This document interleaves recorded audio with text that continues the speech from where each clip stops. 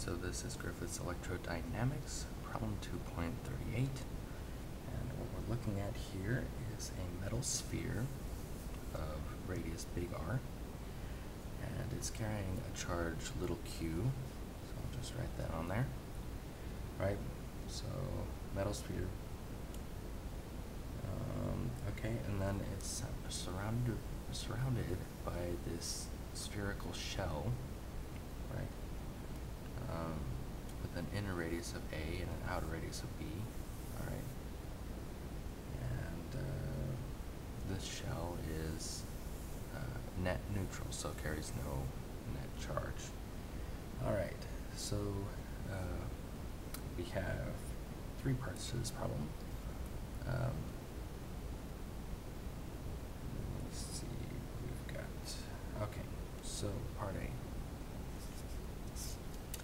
We want to know the surface charge density, sigma, at each of these three surfaces. So the outer surface of the inner sphere here, and the inner surface of the outer shell, and the outer surface of the outer shell.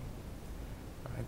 So we know that with conductors, when there's just symmetry like this, right? They're just going, the charges are just going to spread out evenly on the surface. There's no preferred direction or anything like that.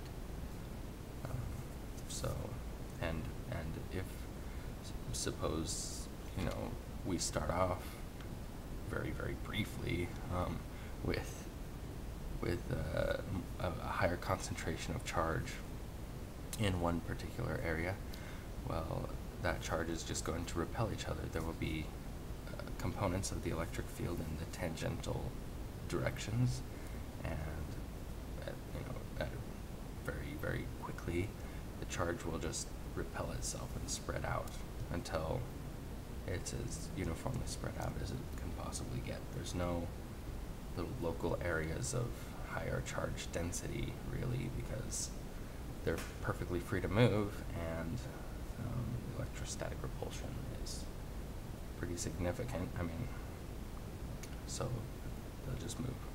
Alright, so basically it will spread out evenly on each surface. So we have this little charge q here, and we want to know what is the surface charge density at this radius of big R here. So this is, again, the surface of the inner sphere.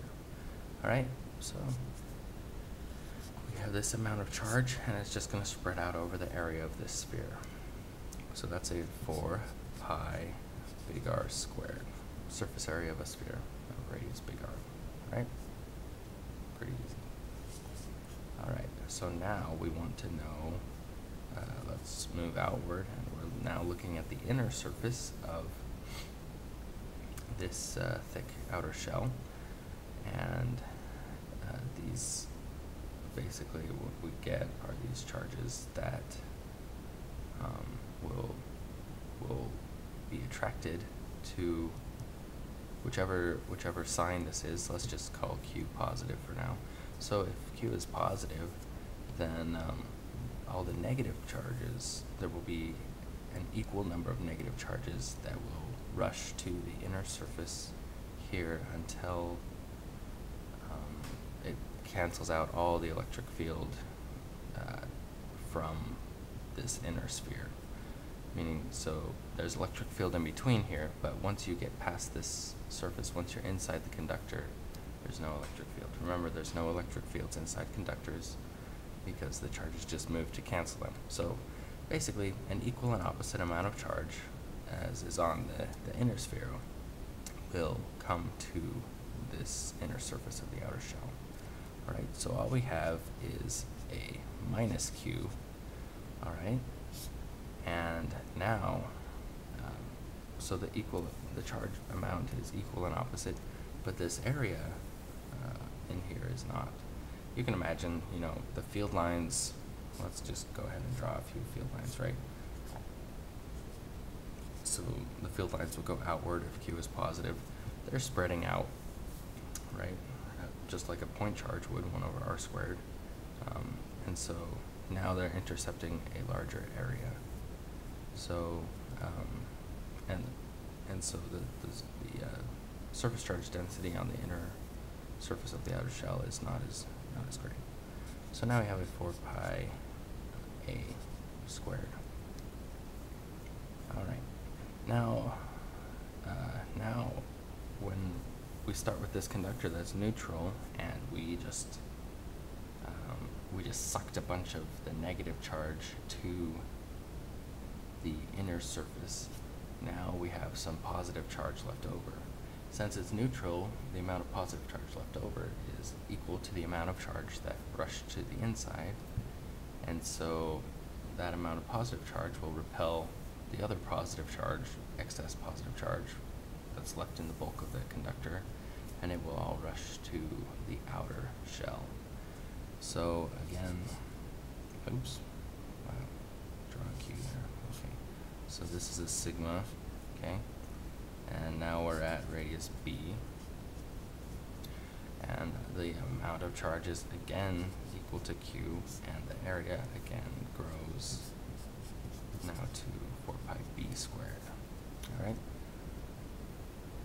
All right, so in the end we have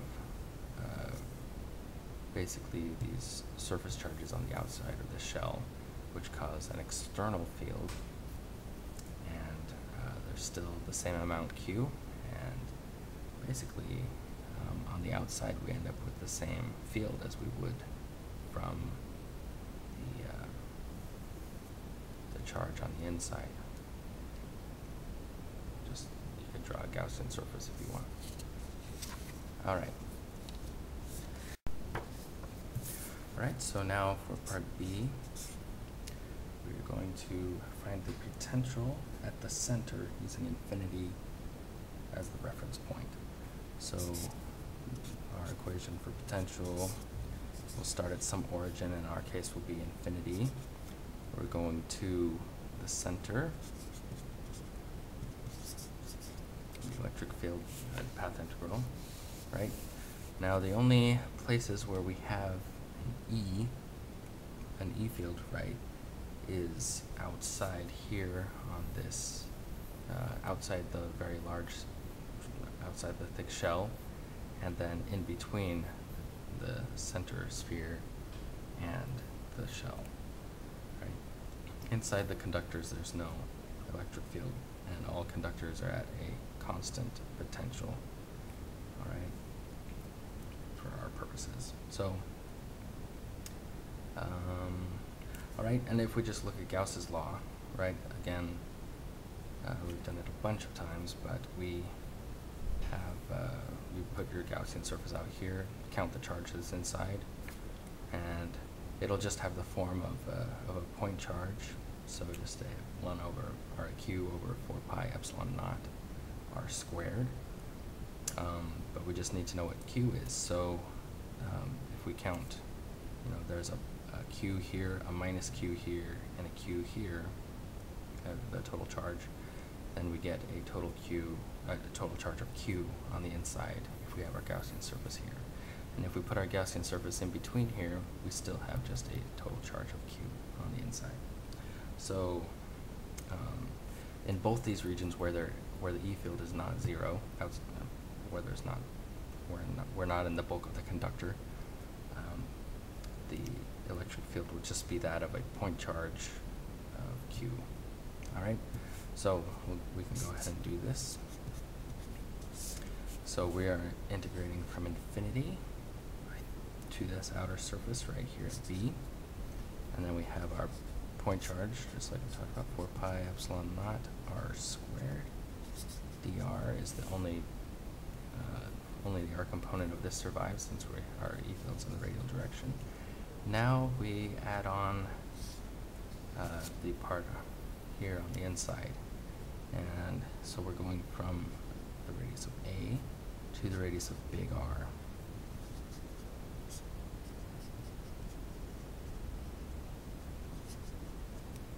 Okay, all right, so we'll just go ahead and do this.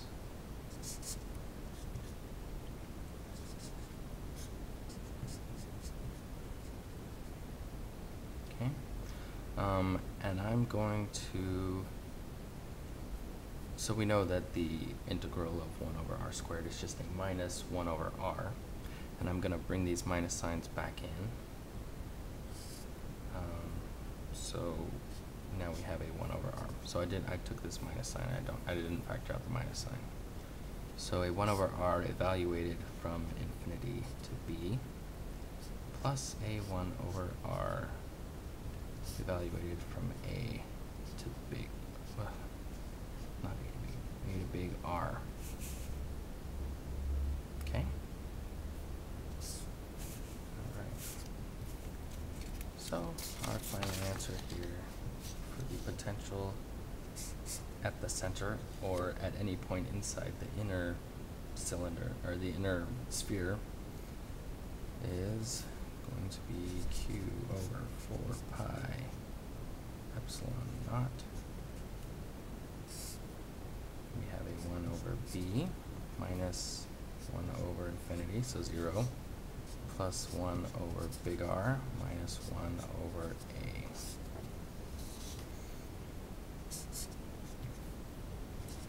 Q over 4 pi epsilon naught.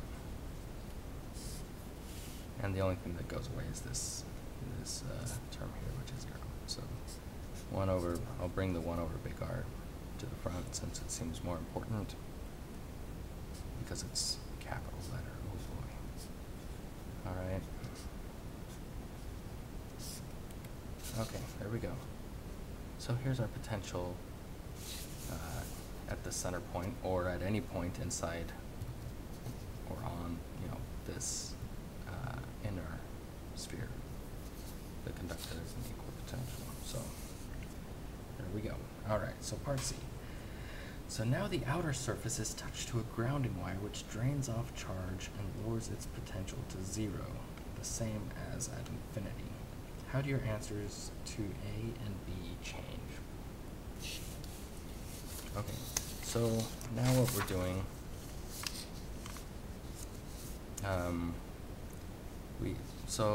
let's go ahead and write this in. So we had a Q here, we had a minus Q here on the inner surface, and then on the outer surface we had Q again.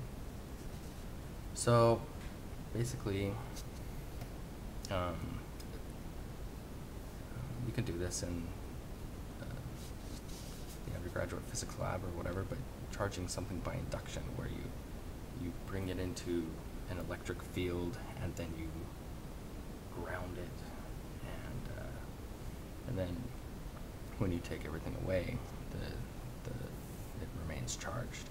So what we're basically doing is we touch a grounding wire to this outer surface, and now this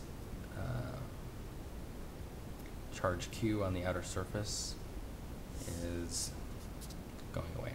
It goes off, leaks off to the ground, right?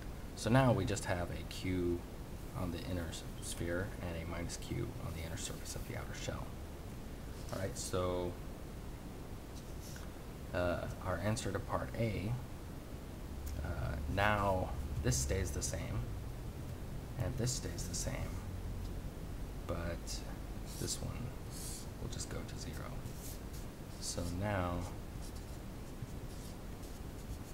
once we leak off the outer charge, we have 0 on the outside. So that's fairly easy. How does our answer for B change? Well, now we look at the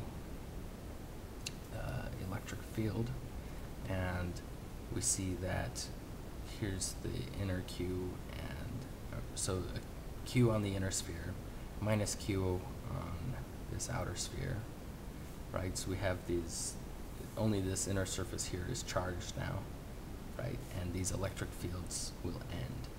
There's no more positive, if Q is positive, there's no more charge here on the outer surface to give us this field out here, right? Another way of looking at this is just like the problem said, this outer surface here is brought to ground, which is the potential at infinity.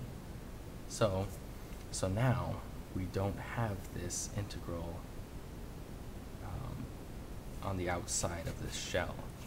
The only place where we have electric field is in between the sphere and the shell. So when we go and we do our integration, basically this term will go away.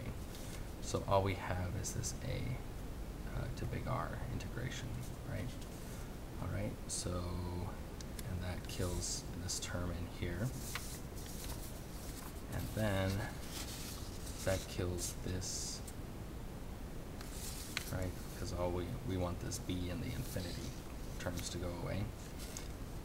The infinity term is already 0, 1 over infinity, and the only thing that dies is this 1 over B. So for part C,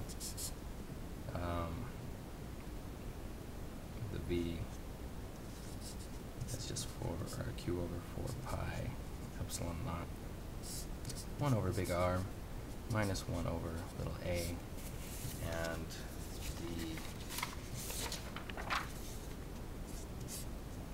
for part C, the only thing that changes as far as the charge distribution or the surface charge density is that the outer surface of the shell, the charge density goes to 0.